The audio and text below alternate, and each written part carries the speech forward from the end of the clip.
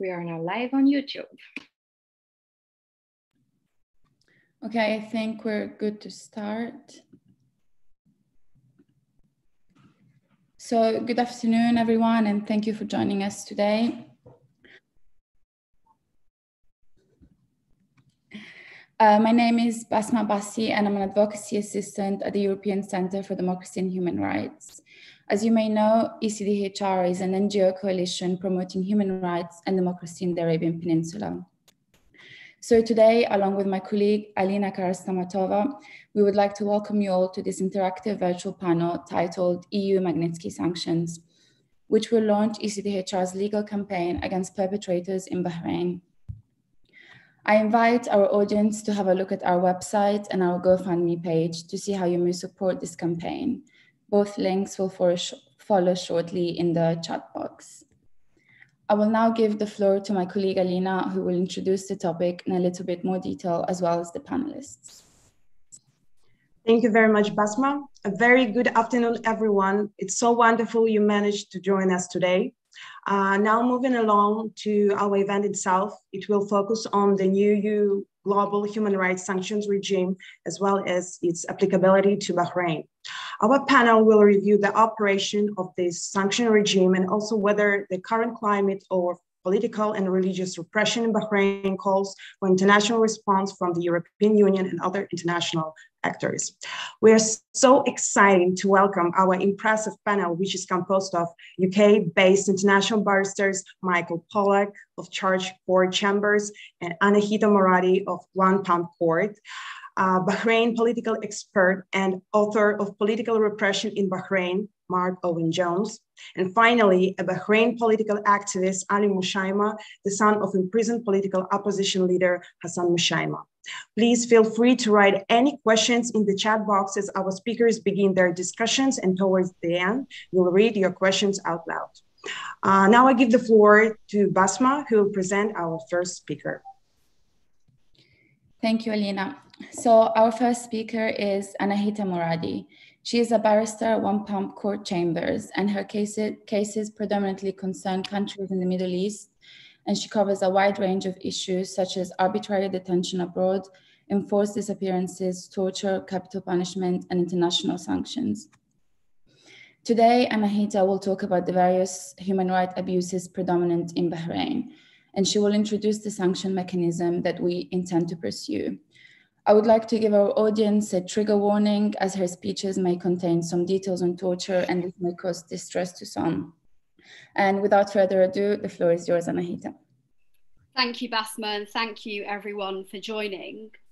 The Arab uprising in 2011 saw Bahrainis take to the streets. They demanded their basic democratic rights. What started off, though, with a peaceful gathering at the Pearl Roundabout in Bahrain ended with carnage on the part of the Bahraini government. This small kingdom is ruled by a family, and this family wants to protect its power. So it will, as it did, crack down on dissent. And it uses its government to achieve this. The Bahrain Independent Commission of Inquiry report, which we've looked at, reveals the tactics behind this crackdown in 2011. It found in its report that many people were seriously injured and even killed by the Bahraini government's use of excessive force to move people from the streets. For example, by shooting them, by beating them. And this led to Salmania Hospital, this is one of Bahrain's biggest main hospitals, being overrun with demonstrators presenting with very serious trauma injuries. But the government forbade ambulances from attending to those injured and dying on the streets, those that couldn't make their way to Salmania. And any medics trying to circumvent this rule were themselves attacked. And after that, the government went ahead and banned all other gatherings. But the abuses didn't stop there. Demonstrators and even political leaders were and still are arrested and subjected to torture, arbitrary detention, and due process interferences, of which we'll hear more about. There are reports of detainees being subjected to physical torture, including, for example, severe beatings, being sodomized with sharp objects, and being electrocuted. But it doesn't stop there. Psychological torture is also commonplace, with uses of threats of violence, incommunicado detention, and solitary confinement, for example. One of the purposes of these forms of torture is to extract false confessions from political prisoners, used to bolster the trumped up and politically motivated charges that they face, such as, for example, instigating hatred against the ruling system or spreading false news. And there's evidence that after that, the trial processes of these political prisoners that have been charged on these politically motivated offences contravene international law. For example, breaches of fair trial minimum standards, which include having a lawyer of your own choice, having access to that lawyer in a confidential environment, having adequate time and facilities to prepare your defence, and to challenge the evidence against you, either yourself or through your chosen lawyer. And what we've seen evidence of is these grossly unfair trials lead to unsafe convictions, which have also sometimes resulted in the imposition of the death penalty. Now, in the face of these brutalities, there has been, what we've seen, a total failure to investigate these torture and extrajudicial killing claims without delay, impartially and effectively. And it's this impunity of the state officials that helps maintain the ruling family and its government's control over a people. They can do what they want, knowing that they won't face any consequences, not even a slap on the wrist. Just as an example, officials have been promoted to higher ranks after being involved in these abuses. Some have been acquitted, and at best, we've seen officials being charged with lesser offences, for example, manslaughter, not murder. So, just wrapping up my part, to seek accountability for all of these abuses, subject to resources, what we intend to do is seek sanctions against the Bahraini government under the EU's relatively new global human rights sanctions regime. Sanctions under this regime can be sought for serious human rights violations or abuses. And those that pertain best to our case include torture, extrajudicial killings, arbitrary detentions, and also violations of the freedoms of peaceful assembly, opinion, and expression. The targets can be government bodies or even individual officials. And the measures that would be imposed include bans on travel to the EU and financial restrictions. But I'm going to hand over now to Michael, who'll tell you more about the sanctions regime. Thank you.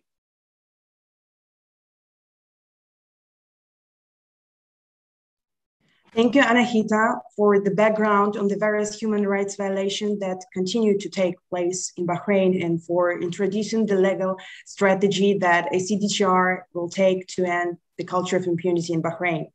Now, please welcome Michael Polak, a barrister practicing from Church Court Chambers in London, who specializes in the use of international law to counter impunity for international crimes, including sanctions, UN applications, private prosecutions, and human rights litigation, who will talk in more detail about ECDHR's legal strategy in the process of seeking sanctions at EU level, as well as the aim of these sanctions and the enforcement that should follow. Michael, the floor is yours.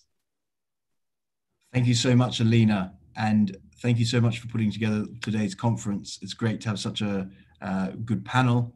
Annahita set out what we're really looking at here with our project perfectly. And I have to say, it's great to have Marc Jones on the panel as well. He may be too modest to push his book, but I've got a copy of it here. You will see it here, Political Repression in Bahrain. It's a fantastic book, and it actually has a section within it in regards to how the Bahraini regime uses sanctions and rewards to control or attempt to control people in Bahrain, which I thought was quite interesting in the context of what we're talking about today. We hope that you can spread the word about this project and that you will help us to push out the news about what we're doing, the crowdfunding which is needed to get this project off the ground as well. It's great to have you with us. I'm a barrister and I specialize in looking at ways at preventing impunity, whether that's private prosecutions and complaints under universal jurisdictions provisions. I've got one of those underway at the moment, international applications to the United Nations, and any form of using the law to combat impunity. Impunity is something that we have a huge problem with in Bahrain, where the Bahraini people are subject to systematic repression and have been for some time. The new sanction regimes in the EU and the UK are brilliant opportunities to address impunity, and credit should go to those such as Bill Browder, who really pushed Magnitsky sanctions around the world. And it is really a great new landscape for human rights, and they should be used. The impunity I'm talking about is the fact there are no consequences or no proper consequences for those who commit the most terrible offenses around the world. But the sanction regimes look at addressing that to some extent. As lawyers, we can often look at these legal situations in formalistic, unemotive manner, but it will really bring it back to you today when you hear from people personally affected by the intense repression of the regime in Bahrain. So I think that's very important to remember. My experience using sanctions laws against repressive regimes includes a recent submission using the UK's version of the Magnitsky sanctions, which is the Global Human Rights Sanctions Regulations, very close in name to the EU version. There are some minor differences, which I might mention when I speak to you about sanctions, but in those submissions, which in the end were about 500 pages with evidence, we submitted that members of the Turkish establishment were responsible for the repression of lawyers, torture of lawyers just for carrying out their jobs, minority ethnic groups in Turkey, and as well as torture to death of an individual they thought was part of an opposition political belief. So this shows you how important these Magnitsky sanctions can be in places where there isn't any real rule of law, where you can't go to the courts and complain about being tortured if you're taken to a police station. And the same really applies to the Bahrain situation. Bahrain, unfortunately, is not a place where the local procedures are durable enough to address torture, extrajudicial killings through the court system. And in fact, the court system is often used there as a form of oppression of the local people. So the people there don't have the courts to turn to as we do. The EU Global Human Rights Sanctions Regime, the Magnitsky Act, has passed through the Council of Europe and by Council regulation. The objectives of the foreign policy of the EU are set out in Article 21(2) of the Treaty of the European Union. And it's quite interesting. I'll read it to you. It states, in relation to the wider world, the Union shall uphold and promote its values and interests and contribute to the protection of its citizens. It shall contribute to peace, security, the sustainable development of the earth, solidarity, mutual respect among peoples, free and fair trade, eradication of poverty, and the protection of human rights, in particular the rights of child, as well as strict observance and development of international law, including respect for the principles of the United Nations Charter. So it's very strong words in the Treaty of the European Union there about what the foreign policy objectives are.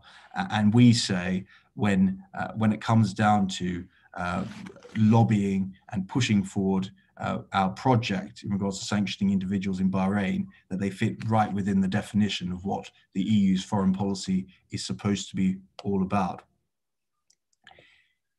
How does it work? I'm going to give you a very short version. There's a very interesting chart you can find of the exact processes of sanctions moving through the EU system.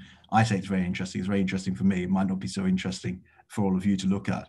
But in line with Article 5 of the Council decision/regulation that I mentioned, implementing the Magnitsky sanctions at an EU level, the High Representative of the EU for Foreign Affairs and Security Policy, and EU member states have the power to put forward proposals for listings. There's already a number of listings. So if you're interested in those, go and have a look at them. They're very broad. Those listed under both the EU sanctions regime and the UK one as well, they have been quite far-reaching across the globe, which is good. They're not without, of course, some political considerations at times, but I think it is, we should be pleased with the fact that these regimes look to have been used not just to focus at one particular region of the world. It's then for the EU Council to decide on those listings. Once they're put forward by EU member state, we'll be considering which EU member state to approach to put forward sanctions of individuals in Bahrain. One of the beauties of putting forward individual names is that states may feel more able to do that rather than criticizing a whole state. So that's one of the benefits of the individual sanctions regime rather than looking at a whole state sanction. Annahita, she briefly touched on what we're looking for. What the EU looks for is evidence of qualifying abuses to be raised. These are torture, other cruel, inhuman, or degrading treatment, of course, extrajudicial, summary, or arbitrary executions or killings, enforced disappearance, arbitrary arrests and detentions, and violations and abuses of freedom of expression, opinion, peaceful assembly, and association.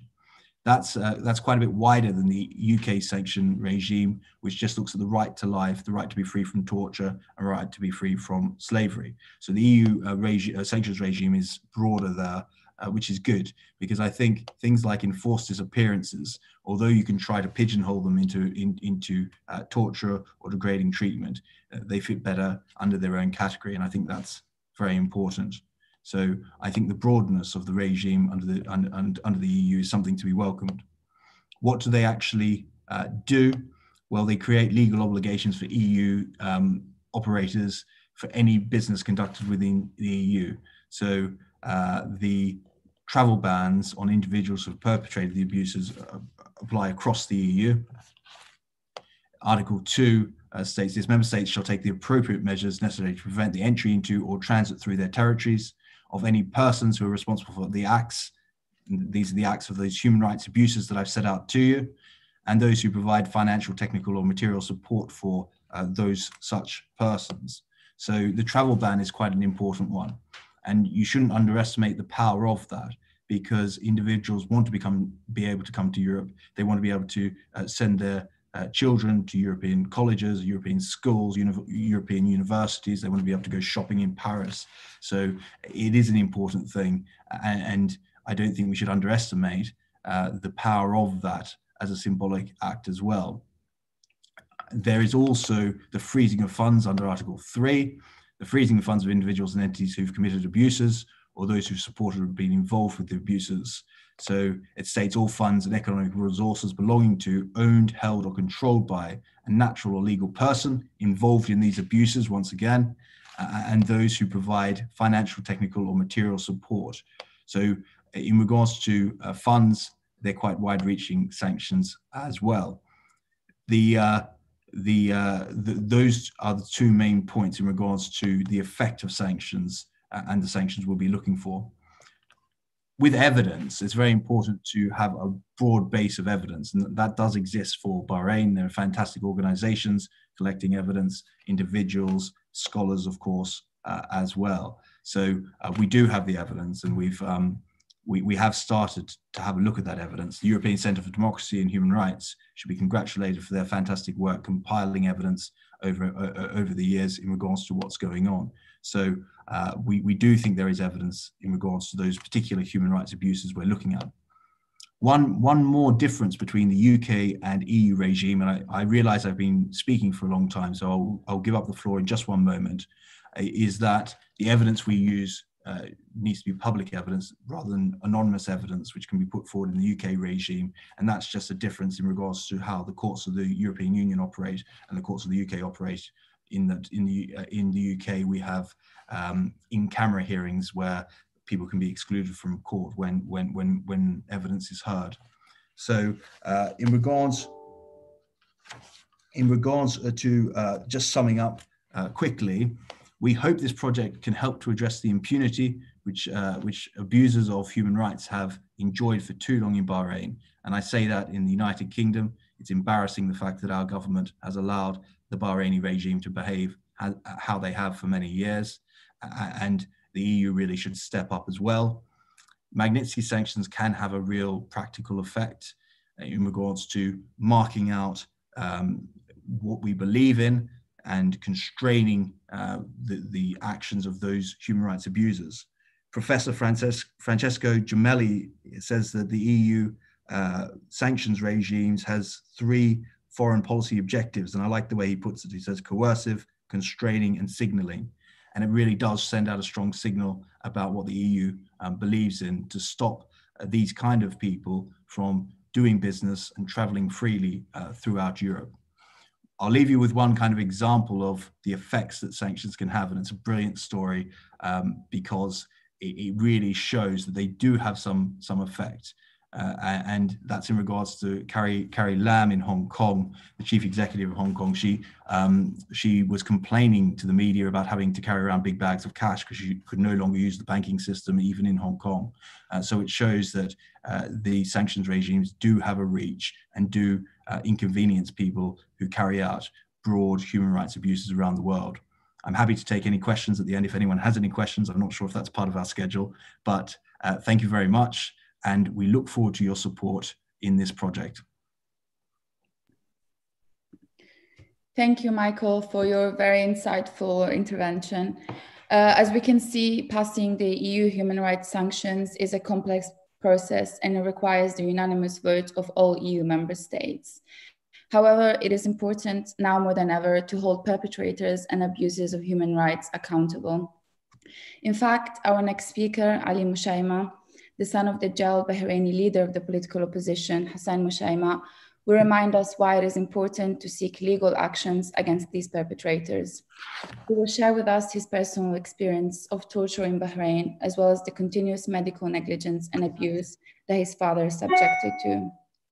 Today, 10 years later, his father remains detained in jail prison and a victim of this culture of impunity. Ali, the floor is yours. Thank you, Basma. Thank you for giving me this opportunity to speak, and good afternoon, everyone. Maybe it's evening for somebody like our friend Marc. I would like to talk about the moral aspect of the double standards in Western governments and our struggle for justice. In theory, most Western governments have introduced complex laws with goal to protect human beings by preserving their dignity and encouraging their development in a way that serves humanity. Long ago, after a lot of struggle, the West rid itself of the era of dictatorships and revived a democratic system. In addition to the recent passing of the Magnitsky Act, domestic laws and legislation have been enacted in a number of democratic states, as well as at the international level, such as the International Convention on Civil and Political Rights. From the ICCPR, we derived laws to protect human rights. This beautiful picture fits the Egyptian proverb, I hear your words, I believe you. I take a look at your action and wonder. At the international level, all of these laws do not actually apply to the real criminals, the worst leaders who commit crimes, when economic or political interests are of bigger interest than the preservation of morality.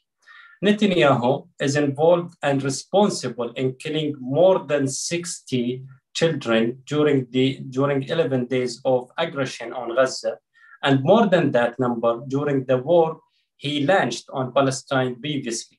But he is a friend and ally who has the right to do anything and everything with full impunity. Hamad bin Salman is responsible for the starvation of millions of Yemenis, the demolition of their homes, the destruction of their infrastructure, and the occupation of their lands. However, he controlled large oil, fills any base generously to the West and buys weapons so he can act as he wants. Of course, there are many more examples.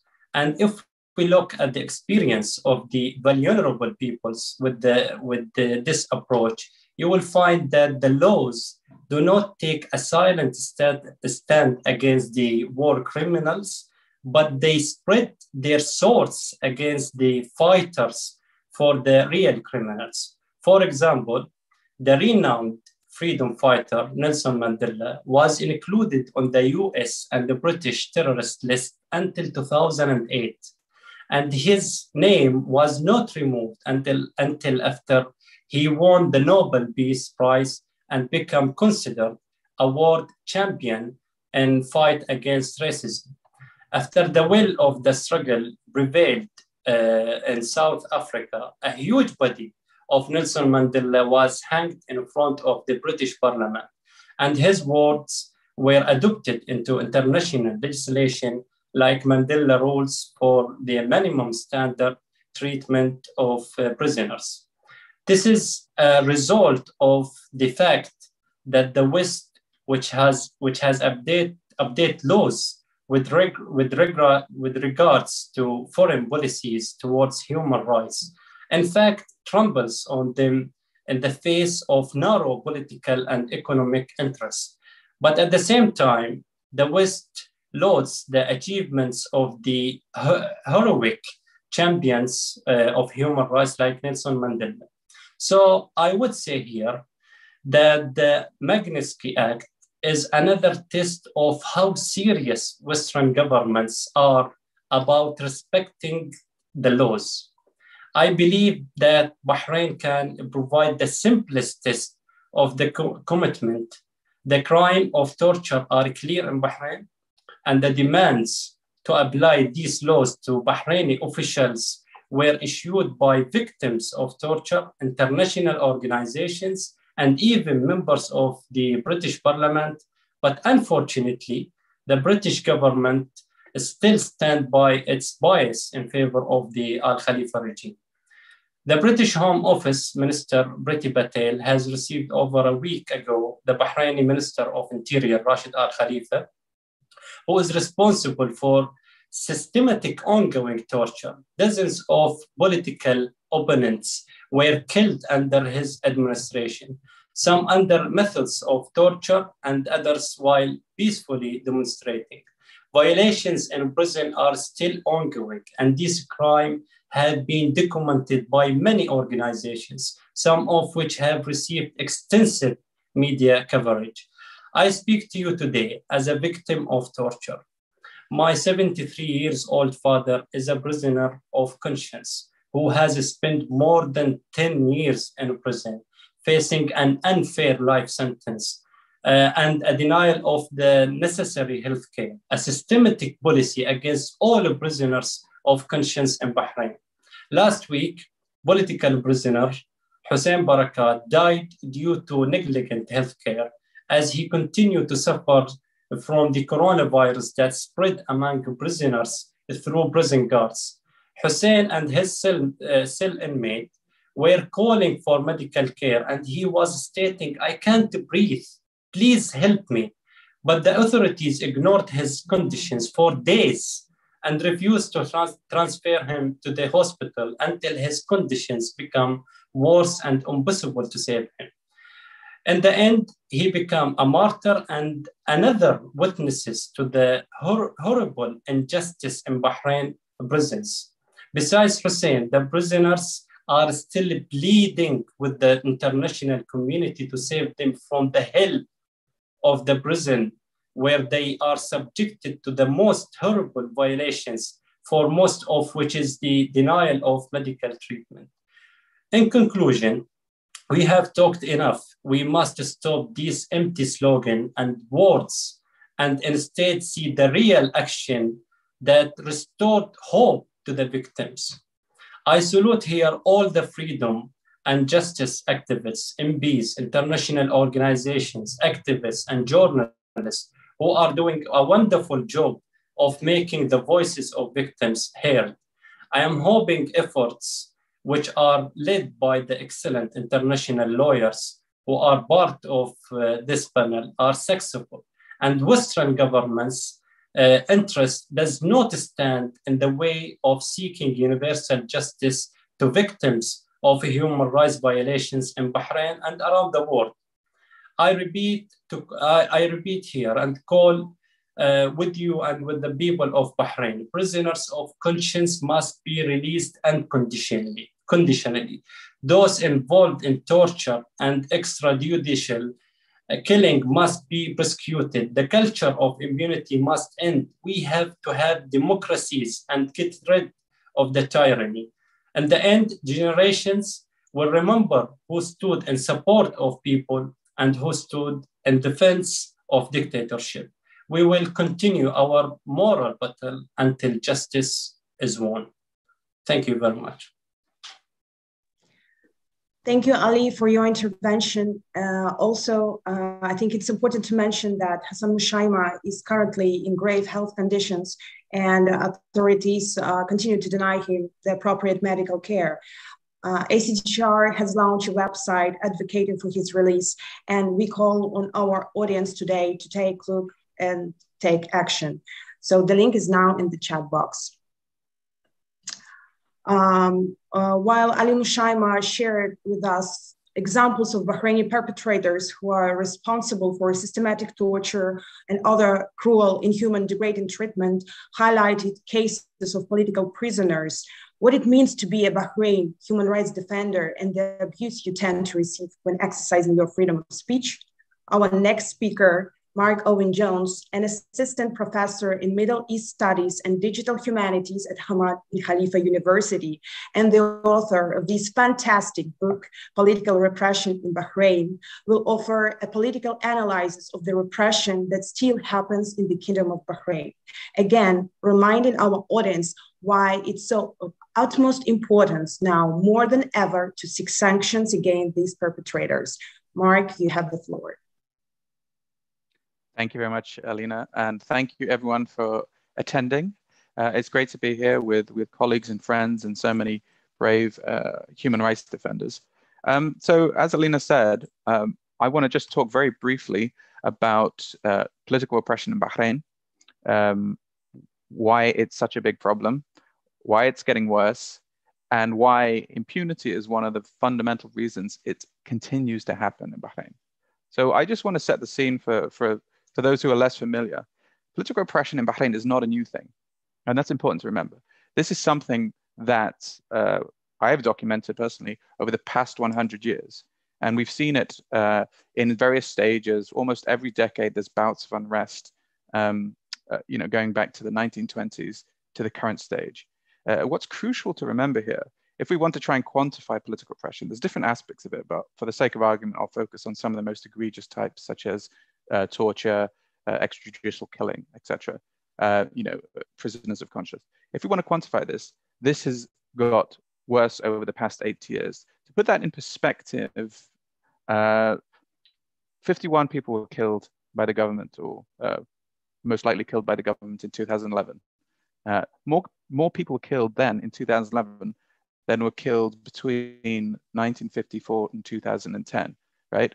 And every year since 2011, a large number of people have been killed. But what's crucial to remember is from 2011, we're seeing a worsening of political repression in Bahrain.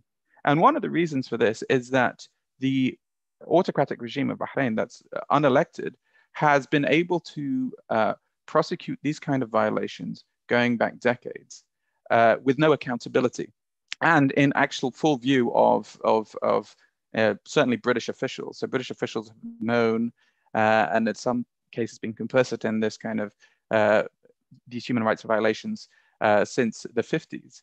However, we know, for example, after the 1970s, that British officials at times even hid some of these violations from British MPs in order to maintain their influence over Bahraini officials. Now, the British argument, and to an extent other European arguments, has always been, well, we don't want to be too hard on the Bahraini authorities because our good relationship with them enables us to have some influence, right? And it's better to have some influence and try to influence them in a positive way than have no influence at all, which would happen if we came down them on hard, right? That argument historically has not been true. And the way we can quantify that again, like I said, is that human rights violations are getting worse. And we know that explicitly no one has been held accountable, really, for Bahrain, in Bahrain for acts of torture and extrajudicial killing since it's first recorded, its first documented happened. I mean, there's certain mechanisms that have taken place. In 2001, there was a general amnesty for anyone accused of these crimes, General Decree 56, basically exonerated anyone accused of torture. Whilst we saw the BIC report in 2011, we saw that instigate a number of prosecutions against low-level, low-hanging fruit police officers. Many of these police officers were further exonerated or had their charges dropped to manslaughter, right? So the regime has all these mechanisms in place to use the judicial system to exonerate even the low-level officers accused of these killings. The problem is we know historically that personality matters. At the very highest level, it is these unelected autocratic officials who wield a great deal of influence over personal affairs. We know until recently, until his death, for example, Prime Minister Hassan Bin Kalifa, he is documented in a correspondence between the British Embassy in Bahrain and the Foreign Office of being personally responsible, for example, for mass arresting innocent Bahrainis and having them deported to Iran in the early 80s, right? This is well documented. So we know individuals matter. And as a consequence, if the Bahraini judicial system is incapable of holding individuals, especially high-level individuals, accountable, which it is because the legal system there serves to actually protect that family from prosecution, then the only recourse, or at least one of the best recourses we have, is to try and use things like the EU Magnitsky Act or the UK one to actually put pressure and offer some form of accountability on these individuals who, let's face it, are very embedded in the Northern European, North American system, whether it's, as I think Michael said, sending their kids to school there or shopping there or having property there. There's all sorts of things in place that allow this. And crucially, what this would allow, beyond this individual pressure, is it then removes the ability of the Bahraini regime to constantly whitewash its image in Western media. We see it constantly, and we know, for example, and I document it in my book, how much the Bahraini government and other autocratic governments spend on PR, on having their kind of justifying their actions in the name of containing, in this case, Iranian expansionism or fighting terror. And we know this is not true. And so if and when these sanctions occur, reporters on Bahrain will be obligated, really professionally, to state that many of these high-level officials are actually the target of sanctions for their role in human rights abuses. So it becomes harder then for the Bahraini government to constantly use the Western media to try and portray itself as a progressive and liberated regime. And this is really important. It's especially in democracies, one of the ways we can at least try to bring accountability here is to start to convince the public in those countries to put pressure on their own government to enact further sanctions or further pressure on the Bahrain government. And the way to do that, or at least part of the way to do that, is to actually give people the real and accurate image of what's going on in those countries in terms of human rights abuses. These sanctions will be effective. Certainly, we know the Bahrain regime is very much embedded in Europe. I mean, it's a former British, let's not go into Britain and Europe right now, but it's a former protectorate of the UK. But certainly, there was always a running joke, and again, that if things got too heavy in Bahrain, the Emir would flee to Europe. So we know that it's a kind of a very important place for the Bahraini regime. And we know that failure or the inability to access the resources that Europe offers would be a huge blow to those targeted and would be effective. And crucially, it's one of the best mechanisms and one of the only mechanisms we have for accountability for Bahraini officials, accountability that has not been forthcoming over 80 years plus of political repression. Thank you very much. Thank you very much, Marc, for this political and historical analysis, which adds and strengthens Ali Mushaima's own personal testimony of the culture of impunity in Bahrain. And now we would like to open up the floor to our audience to ask any questions or clarifications they wish to raise. This is also an opportunity for members of the parliament, as well as other key stakeholders present today, to make interventions if they wish to do so.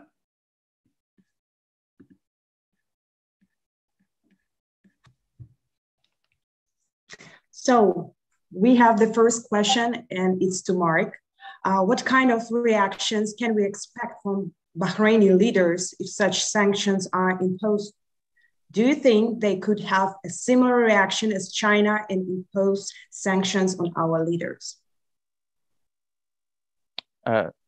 Yes, it's a good question. I think, firstly, the Bahraini leadership they wouldn't do much publicly because they would hope that a process of behind-the-scenes diplomacy would yield fruitful results, so they would keep their powder dry. However, what is very common in the Gulf is just to play off the US and the UK against countries like China. So Bahrain would probably threaten to move closer to China and Russia in order to scare basically the UK, Europe, and the US, and that it was less likely to be a strategic partner. So that's the reaction I'd expect to see. Whether they put sanctions on British officials, I doubt it, or European officials, I doubt it. They might insult them in the media. Actually, they definitely would insult them in the local media, but they would keep their powder dry until these sanctions seemed like they were something that were there for the long durée, as it were. Thank you very much, Marc. So we have the second question, and it's to Marc and Annahita. Why choose use sanctions and not other international mechanisms? Annahita, you can start maybe. Michael, do you want to take this, or? I'm happy for you to go ahead. Go for it. Lovely. So there are other international law mechanisms, of course, and we've gone through some of the other sanctions regimes processes that are available. And there are also other international mechanisms, for example, sending various communications to different UN bodies. Michael's touched on various universal jurisdiction prosecutions and so on and so forth. We thought that this is a new tool under this new regime. And as Michael said, it touches on it's easy to target people, not just governments or industries on a wide scale. The effects of it could therefore be more targeted and more practical. So in terms of its enforcement, it would have a tangible effect. It wouldn't just be limited at an opinion from an international body that may have a limited binding effect. This would curtail the target's ability to travel. It would curtail their ability to use their money in the EU. And so it would provide that degree of protection, I suppose, against their commission of further offences, and it would deter other officials because it would show that if you continue or if you get involved in these abuses, you're going to have a tangible, there's going to be a tangible consequence as a result. And it's not just going to be in writing, it's very much going to affect your life.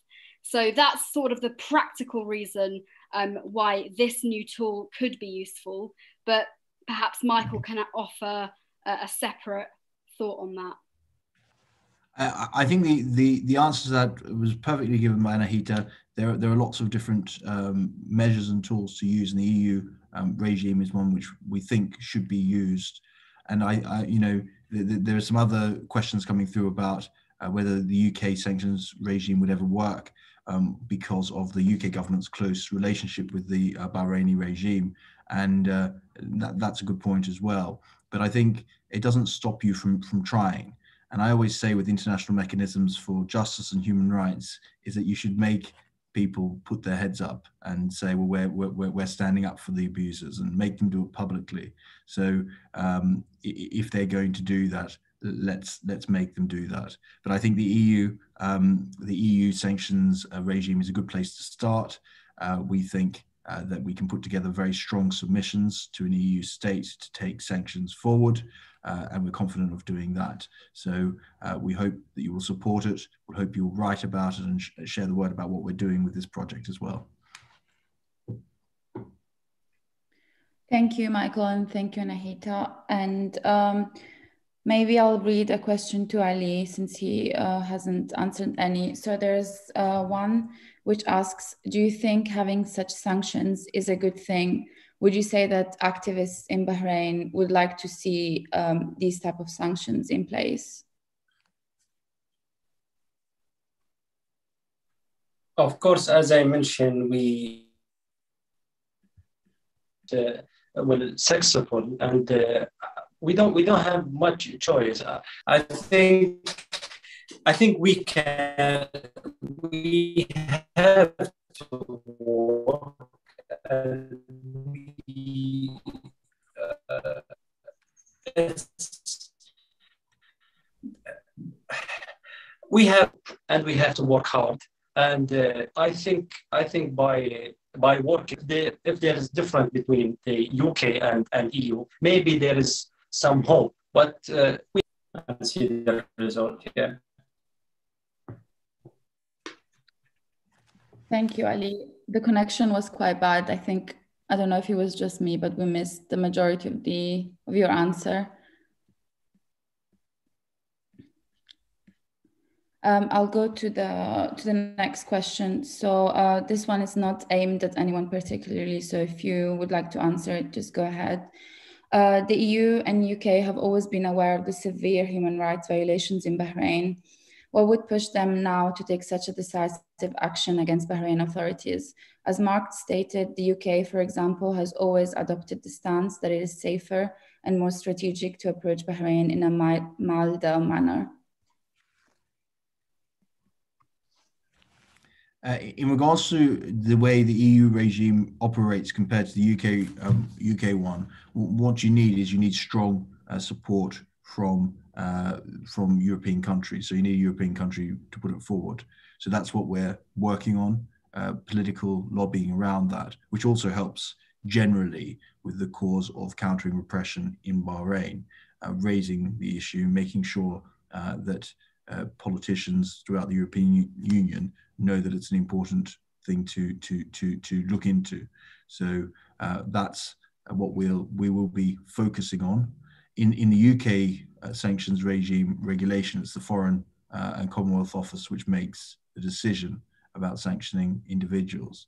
And to be fair to them so far, if you look at the list, it is a very broad range of countries, including some countries which are generally seen as allies of the United Kingdom. So they have been fairly good so far, but I'm not saying that means that they would add individuals from Bahrain immediately without some pressure.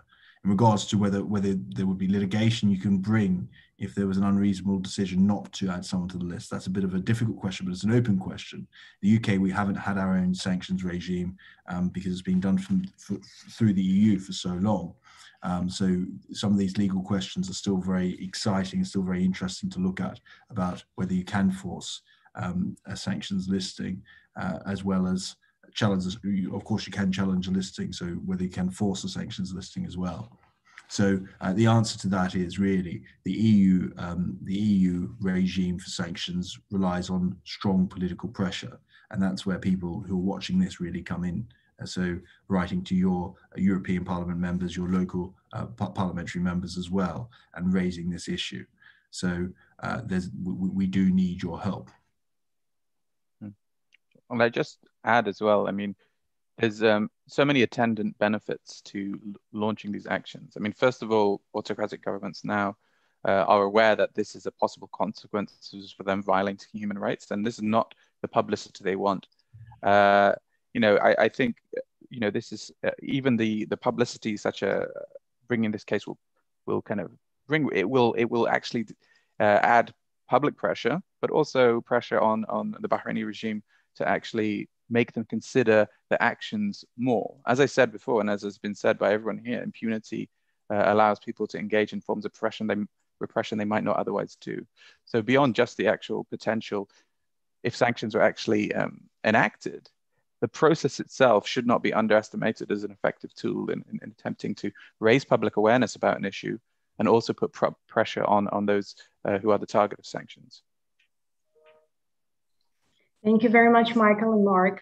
So we have one more question.